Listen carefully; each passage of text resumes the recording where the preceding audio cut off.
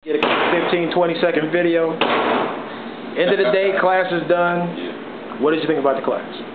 Excellent. Picked up a lot of knowledge, especially on the law bar. I was about to ask you about Joe. What did you think about Joe? Joe was wonderful. I wish I had known Joe from years ago. This is recording. We don't need to know what happened. Yeah, well, there ain't nothing major. But it's wonderful.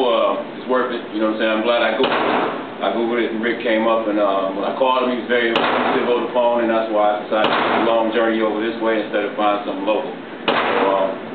So, we appreciate that. And this wasn't your first time shooting, right?